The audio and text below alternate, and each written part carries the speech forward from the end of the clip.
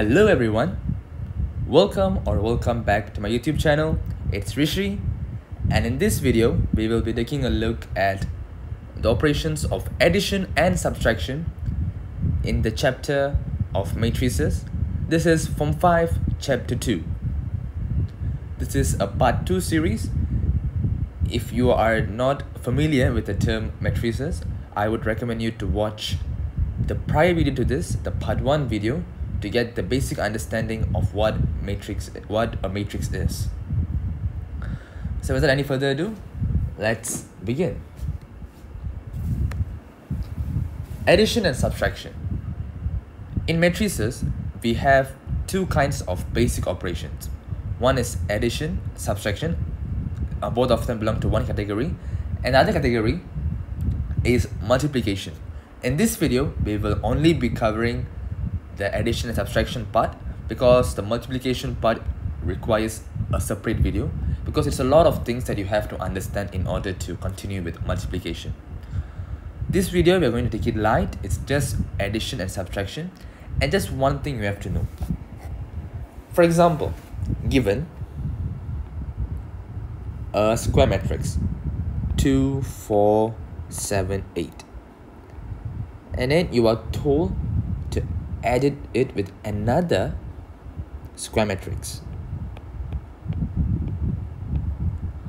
So in this event, what you should do is multiply the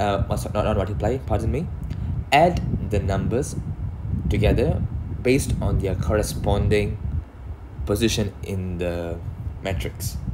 So for example, we have 2 here on position 1, 1. So what you have to do is add it together with the number on the position 1, 1 in the next matrix. So 1, 1 is going to be right here. So 2 plus 4, we get 6.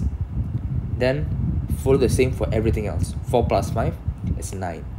7 plus 7 is 14. 8 plus 2 is 10. This is the answer. That's it. Seriously, it's that simple. Adding and subtracting in matrices is incredibly simple. But bear in mind, you can't add the matrix the numbers in the matrix if the matrix do not have the same number of rows and columns as each other. You can have a rectangular matrix with 2, 3, 4, 7, 2, 9, and then add it together with another identical looking matrix, which is 2, 4, 7, 9, 3, 8. The numbers doesn't have to be same, but the shape of the matrix must be the same. If it's rectangular, it has to be rectangular, and the number of rows and number of columns for each of them must be the exact same. See, here we have a square matrix 2 times 2, 2 times 2, and then the answer will also be 2 times 2. Same thing goes for rectangular matrix. So row times column, we have 3 times 2 and then 3 times 2. So the answer in this case will be 4, 7, 11, 16, 5, and 17. So the answer will also consist of 3 rows and 2 columns. As simple as that. So for subtraction, let me show you an example. For subtraction, it will be 7, 2, 3, 5, 4, 1. Then minus it with 3, 7, 9, 2, 4, 3. Alright. So when we minus it, same thing. 7 minus 3 will be 4. 2 minus 7 will be -5. 3 minus 9 will be -6. 5 minus 2 will be 3. 4 minus 4 will be 0. And 1 minus 3 will be -2. As simple as that.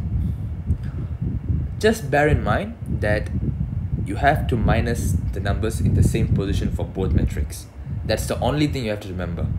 Everything else is exactly what we have learned in primary school and also in the chapter 1 of Form 1, integers. Exact same thing. The concept of minus and addition are completely the same. just have to remember that you have to add only to the corresponding position.